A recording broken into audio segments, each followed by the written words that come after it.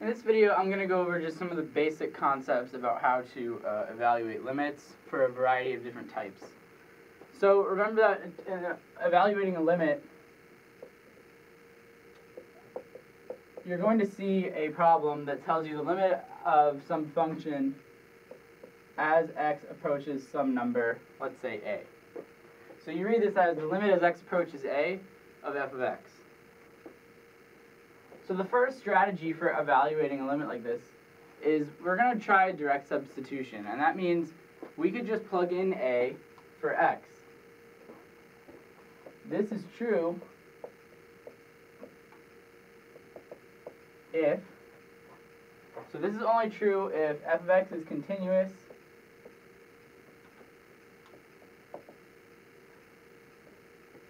and f of a exists in the first place. So if you try to plug in the number for x, but it gives you, some sort of indeterminate form, something weird goes on, then that's not the answer. You can't just do that. Also, you can't do that in the case where it's not continuous, like if it's a piecewise function. So let me give you a quick example. Let's say we had the piecewise function. So we had the function x for all x not equal to 0. And at x equals 0, we have the point 5. So this could be a piecewise function you're given here. And we want to find the limit as x goes to 0. We can't just plug in x goes to 0 in this case, because that would give us 5, and that's not correct. Because in addition to being able to use this rule, it's important to note that whenever you're trying to solve a limit, you're really doing the limit from the left and from the right. You're doing the one-sided limits, and they have to be the same. So to find out the limit as x approaches 0 of f of x here, we know that that will only exist if the limit as x approaches 0 from the left equals the limit as x approaches 0 from the right. If both of those are equal, then this limit will exist and it will be equal to those. So remember, having a negative sign, like as an exponent, means from the left. This means from the right. So going back to this example, if we want to approach 0 from the left, that means we're using numbers that are not quite 0, but they're getting there from the left. Well, if we're using numbers that aren't 0, we have to use this function, not this one. Or, I'm sorry, this piece of the function. Same thing with 0 from the right. If we're using very small numbers that are positive, we're getting close to 0 from the right, but not exactly 0. Again, we have to use this piece, because that's where x is not equal to 0. And 0 minus and 0 plus from the left and from the right are not equal to 0. So at that point, if we're using this piece right here, then we can use direct substitution, because if we try to plug in 0 to these, we just get 0, and that works out. So in this case, this is 0, this is 0. So if the limit from the left and from the right are 0, then this limit exists, and it is 0, not 5. So that's a pretty important thing to keep in mind there. So let's talk about real quick what type of indeterminate forms you can get. Let's say we wanted to do the limit as x approaches 1 of that function there. So let's do what we were talking about here. Let's just try direct substitution. Let's plug in 1 for x. If you plug in 1 for x, you get 0 over 0. So that is an indeterminate form, and that means that you don't know anything about what that limit is.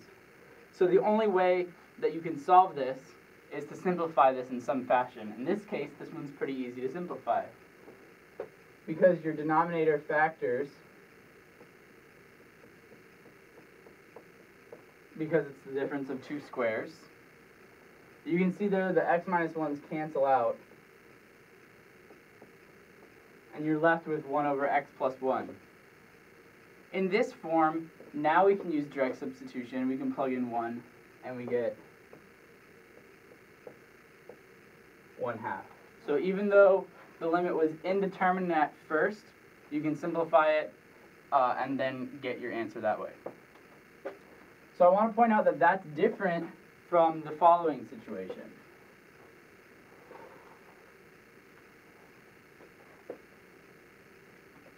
Let's say we wanted to do the limit as x approaches 0 of 1 over x.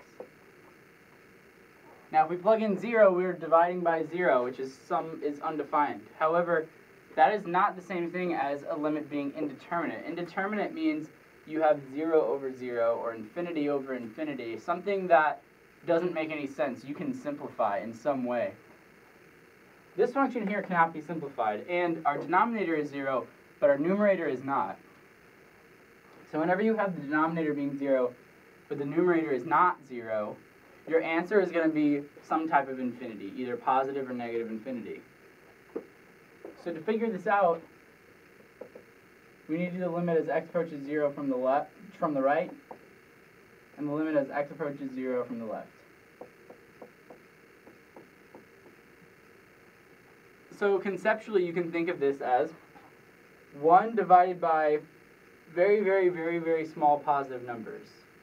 As that number gets smaller and smaller and smaller, if you're doing 1 divided by a really small number, your number is just getting larger and larger and larger. So as you go to 0, that number is approaching infinity. Similarly here, now we have really, really small negative numbers. We're getting close to 0 from the negative side. Again, you're dividing by a very small number, so the number gets really large. However, these would be negative, so we get negative infinity.